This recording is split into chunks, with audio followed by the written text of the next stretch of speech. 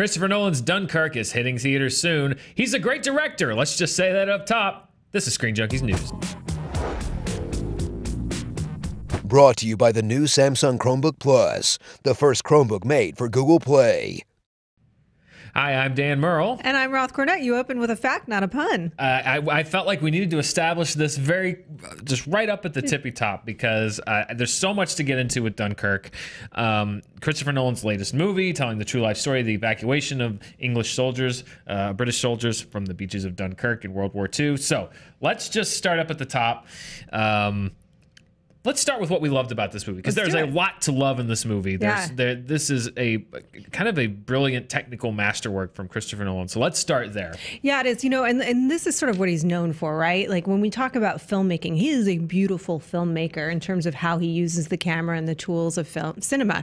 Particularly here, this is shot 5% of this movie is shot in IMAX, and man, it is gorgeous. Yeah. When it's not in IMAX, it's used very smartly when the aspect ratio changes. And just for you guys, that means basically when it goes from being horizontal to vertical and back, he utilizes it that way when he wants you to feel claustrophobic. So when you're in a space in the film that you should feel claustrophobic, that's when he changes the aspect ratio, and then he winds it out and he brings it back into the IMAX when you're in an expansive space. I mean, it is stunning filmmaking. And if you love film, and if you're sort of like a filmmaker in the making, any of that, this is something that you should see for that reason. It's quite a feat. Yeah, Christopher Nolan is a master technician, and I think that this is a brilliant piece of technical filmmaking as far as use of score, you know, practical and CGI. I couldn't spot an effect shot in this movie. I'm sure it probably wasn't all practical, but if there was CGI, I didn't notice it.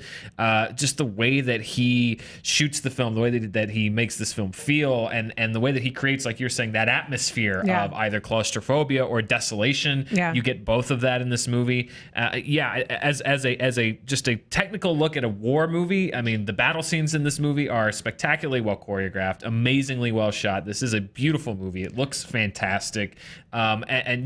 The way that he uses sound, the way that he uses, it's so immersive and really puts you in that moment. And it's funny because that's a word that I think particularly over the last 10 years or so has been thrown around a lot. It's been used when we talk about 3D and it's an immersion experience, but this really is. If you go see it, you really should see it in IMAX and see it as he was intending it, because you will, from second one, you are located in this war. You are feeling the danger. You are feeling the imminent potential of your own demise, because you're put in the position of this one character. And it's as if you're traveling through the war, this moment in war with him. It's an interesting way to do a war film too, because it's just this one moment in time. It's this one event in the middle of this larger war. It doesn't get into any of the details about why they're at war, what's happening. And we know all of that. It's just locating you in this moment of absolute crisis and failure, and how in the midst of this failure, people are rising to the occasion to sort of rescue their own, right? So in that sense, you are 100% in it. It's not pleasant, right? Because it's terrifying. But it's beautiful and so well done in that way. And you know with Nolan that you are going to get something that is so intricately planned and executed and thought out. And I love that about him. I think that he is, you know, as far as just being able to conceive of an idea and execute that just on a filmmaking level cinematically. This and Interstellar both, I think, just the big ideas that you had with both of those movies and the execution of that to screen. You know, I think that he kind of is one of the best idea guys working today, in that he can think of something and make it happen, and it's amazing, and it's great to watch, and he can construct these worlds that so many people would have trouble relating to. And he did that with this movie. And it is, like, you know, as far as a war movie, it is very immersive, and it does do a great job of saying, like, this is what it's like to be in the moment. And it utilizes the tools, as we were talking about. You're talking about the sound design. There's a very propulsive sound design to this, and it continues on throughout the film. It's about an hour and 30 minutes, roughly. A little over an hour and a half. Bit. And he uses the sound design the entire time to keep you in this middle of this tension, and the space of this tension throughout the film, as if you're in this moment. And then, again, when it cuts off, it's specifically that moment of deep release, right? So that's done very, very well also. Sure.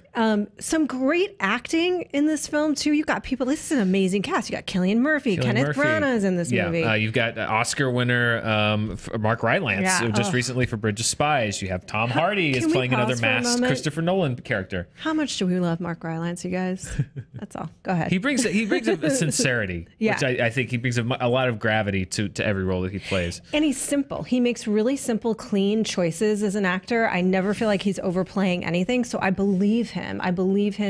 He's got a heroic mission, but he also feels very much like an everyman in this, which is, I think, what this was all about. This was citizens coming to get their soldiers. And since we're on the internet, I think we're obligated to mention also that Harry Styles, yes, famous former One Directioner, I don't know, right? Are they still together? Who cares? I'm not sure. Sorry, I'm sure a lot of people care. Yeah.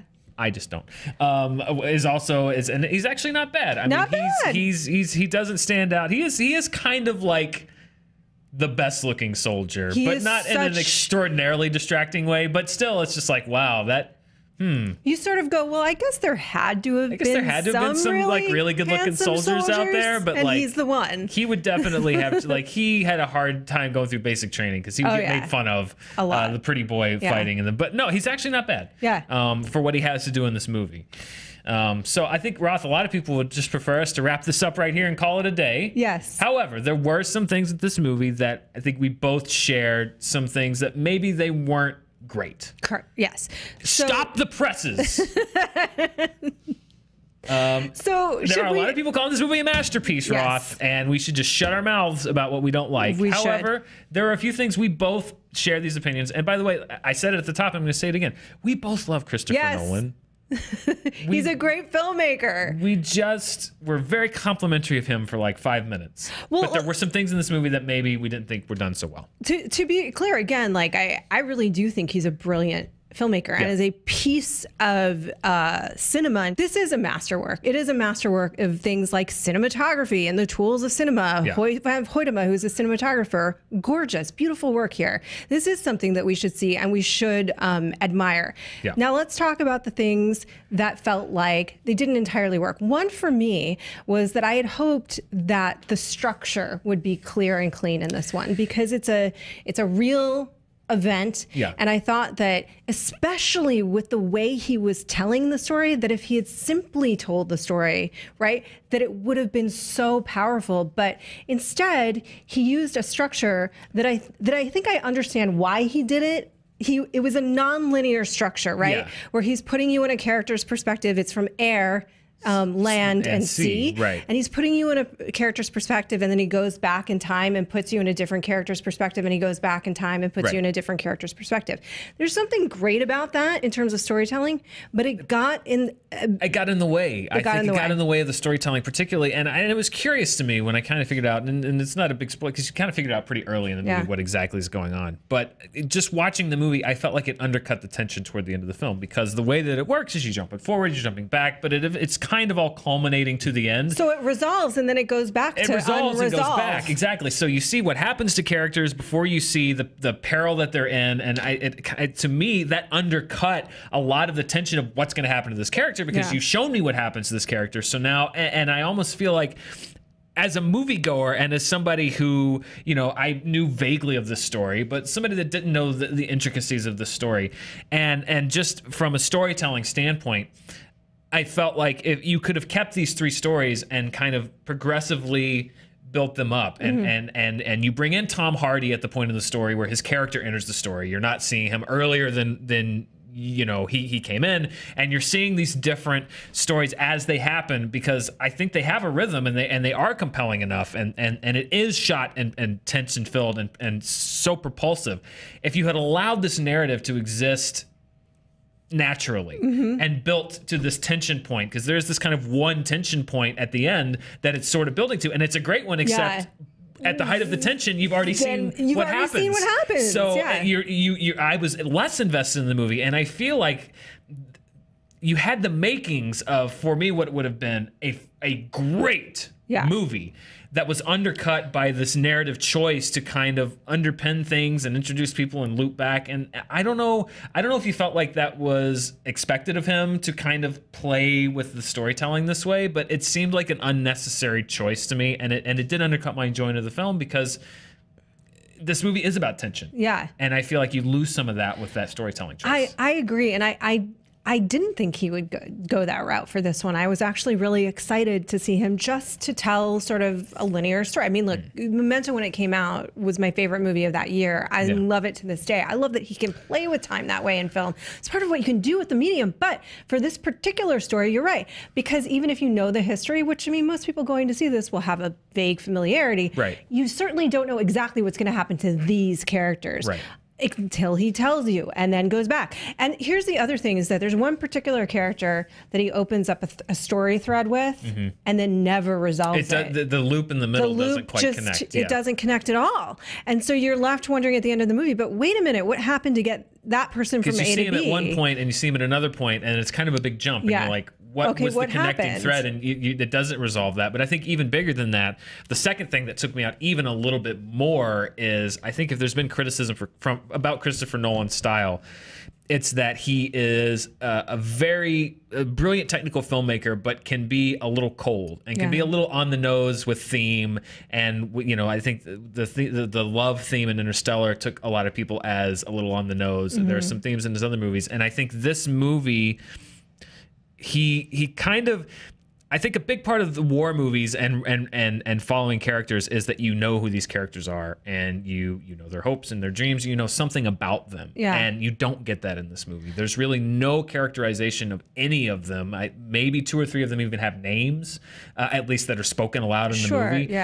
Kenneth Branagh's character in particular is just kind of there, and even the soldiers that you're following, it's kind of in media res, and you never get any information about them. And I understand that if you're going with a fly on the wall approach and like, this is the reality of war and it's not about character, I get that. But then the movie asks you to care about them as the movie goes on, and you know nothing about them other than the fact that obviously you're scared for them just because of the fact that they're human beings. Sure. But there's really no characterization given to anybody in this movie, which again, for me, undercut the tension, because I see that these characters are in danger, but as a moviegoer, I don't feel that connection to them that would heighten that experience. I feel like that partially the structure does account for that, because it puts you in this loop that just as it's an interesting thing because the filmmaking is so intimate, right? It intimately locates you in this event. You're so right in it. And yet it's distant. You feel distant from the human beings in the event. That's exactly how I felt. So it's like you're watching. It's like at first it feels like you're there, and then as it goes along, you feel more and more distant because you're not intimate with the characters.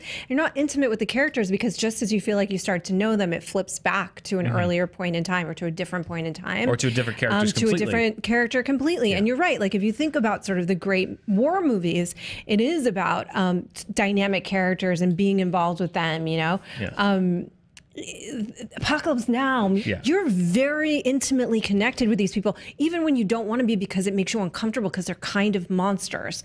Like here, unfortunately, we're never able to feel that with them because it feels a little bit fragmented. Again, it's a beautiful movie. It's a gorgeous movie, but I think there's also that thing of, Christopher Nolan is a great craftsman of cinema, and I'm not going to deny that, and I don't think a lot of people will deny that. But I think for a lot of people, you and I included, cinema to us is more than craft. Craft is an extremely important part of movies. But as a moviegoer, I also need some emotional investment. I need a movie to give me some context, some connection, something that I can recognize either on a personal level or just on a human level, other than the fact that these are people in peril. And this movie didn't give that to me. I didn't have that, which is why I'm with you. I was in the moment for about the first half hour of this movie. Me too. And then as we went, and I realized that this, as far as character-wise, this is what I was going to get, and I wasn't going to really get to know any more about these people. I did feel that disconnect, and it did feel a little, and I used this word to begin with talking about Nolan, it felt a little cold to me from an emotional storytelling level. And that's what, for me, keeps this movie from being great. I think it is a technical masterpiece, and I recommend that people go and see it. Me too, 100%, yeah. This is a really great technical movie that I think is a really good overall movie, but is held back from greatness, I think, by some of the storytelling and characterization choices. I agree. And I think probably for that first half hour, Dan was sitting next to me and I was driving you insane because I kept jumping and freaking out because it was so rich in terms of the atmosphere that he was able to create and that immersive experience. And I really was physically frightened and upset. I was sitting there going, this is not unpleasant, but it's really, really, I mean, this is not pleasant, but this is really remarkable. And then slowly I had wanted to feel more intimate with these characters too. So I agree. I would 1000% recommend that people go see this film because it is absolutely a technical feat of filmmaking and it is a masterwork in that way. It is a very, very, very good movie. And as compared to most of the movies that are out there, it's pretty incredible. It is. But what we expect from it and what we expect, I think, because we do respect Nolan, you know, what we expected out of this movie is that does it quite achieve everything that it had the potential to achieve? Maybe not. Maybe not. And yeah, there's so many people, even other critics, that are calling this movie a masterpiece. And I can see from many points of view how this is a masterpiece. It's not a masterpiece for us, but guess what? We're not slamming a movie by calling it not a masterpiece. There can be movies that are good, and if you see it, you think it's a masterpiece. That's great. We're not saying you're wrong. That's the other thing. We're both. I feel like there's a war going on already between people on this movie. Between I liked it more than you did, or you didn't like it as much as I did. We liked it. Yeah, it's good. Go see it. We liked it. We liked it. I feel like there's a war on subjectivity, right? Like there is a bit of a war on subjectivity. Yes. These are two people that happen to have very similar opinions about this film, but there's a million opinions out there, and you should go ahead and make up your own and chat with us. We're happy to chat about it. But certainly, he's a great filmmaker. Yeah. As an appreciator of this process, I was impressed. I would love to see his craft if he hooks up with a great writer. Like not that he's not, and let's his brother see the Nolan Charlie Kaufman movie. Exactly, like the Nolan Charlie Kaufman movie, or like him just like connected with one of the great Hollywood screenwriters working right now. I think there is some incredible potential there. Or like he'd be fun with Sorkin, right? Sorkin, who can like manage structure really well. That's too many cooks in the kitchen. A lot of people. A lot of people. That's not working. Yeah, nothing against Nolan. He is a fantastic filmmaker. We only really want him to get better and just see more from him because he's shown us so much. So that aside, let's not lose this. Roth and I both like the movie, and we are definitely recommending that you go see it. I go see it in IMAX. It should be seen the way that Nolan shot it. Go check it out. Dunkirk hits theaters on Friday. That's what we thought of the movie. Did you see it, and what did you think of it? I guarantee you will let us know in the comments below. Did you agree with us? Did you disagree with us? Be nice to each other. Be civil. There's room for all kinds of opinions, and also we all like the movie, so I don't know what it's already starting. That doesn't matter. Roth, we're getting ready to go down to San Diego. Going to San Diego We'll be covering all the news at Comic-Con this week, and of course this summer and the rest of the year. We'll be covering and reviewing all the big movies that come out, and the little ones too, because there's room for the Big Sick and the Beguiled and the Little Hours and all fun stuff. We haven't talked about it. We should do a little movie roundup. Maybe that's coming soon. Until then, thank you so much for watching. I'm Dan Murrell. I'm Roth Cornett. Stay tuned right here on Screen Junkies News. We'd like to thank our sponsor, the new Samsung Chromebook Plus, for sponsoring today's episode.